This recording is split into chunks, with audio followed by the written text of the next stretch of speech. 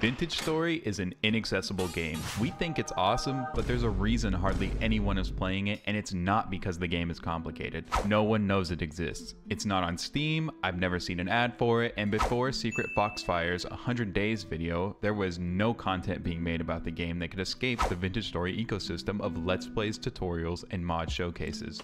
So, is Vintage Story doomed to stay a largely unpopular niche title, or is this just the beginning of its story? As of right now, the game is only available on two platforms, the Humble Store and itch.io. It's also available on the official Vintage Story website.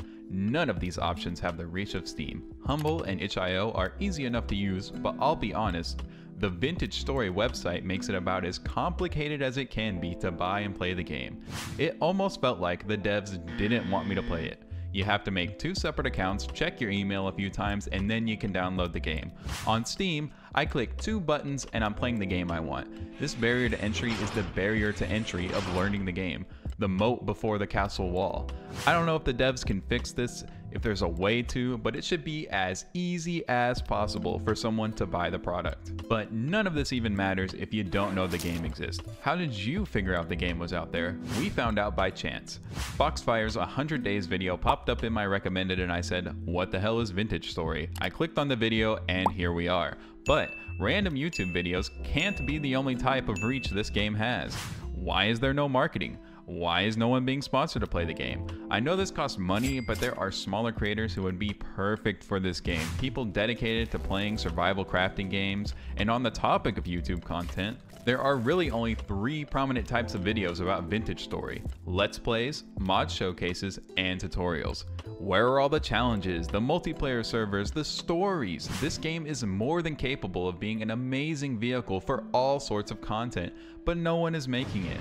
When someone has just learned of the game and they run to YouTube to see what it has to offer, they should see a thriving ecosystem of content creators making all sorts of videos, but most of the videos are from a few years ago, and then there is the issue of the effort of this content. Look, I'm not saying Let's Plays and mod showcases are effortless or aren't important, but we can all agree they don't take as much effort as something that has the potential to reach a broader audience than the people who already play this game. Videos with broad appeal that will draw in new players have to be something special, or the game will stay irrelevant forever. All of that is to say, Vintage Story does have some challenges it will have to overcome to reach mainstream success, but that doesn't mean it can't be done. The game will hopefully one day be on Steam. The game has been featured on the second page of the adventure games on the Humble Store, which is a good sign. It has a dedicated dev team and a passionate player base. It's unique and its mechanics set it apart from other survival crafting games. Even though the game has been out for 7 years, we think the future is bright for Vintage Story and its rise is just beginning.